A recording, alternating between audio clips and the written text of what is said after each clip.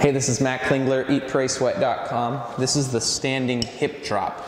Mid-length on my TRX, I'm going to be side-facing the anchor point, the only side-facing exercise from the standing position.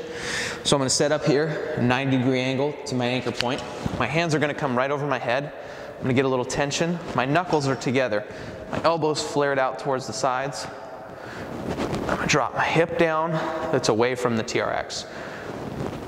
Drop the hip, back to neutral. Drop the hip, back to neutral. Great exercise with obliques.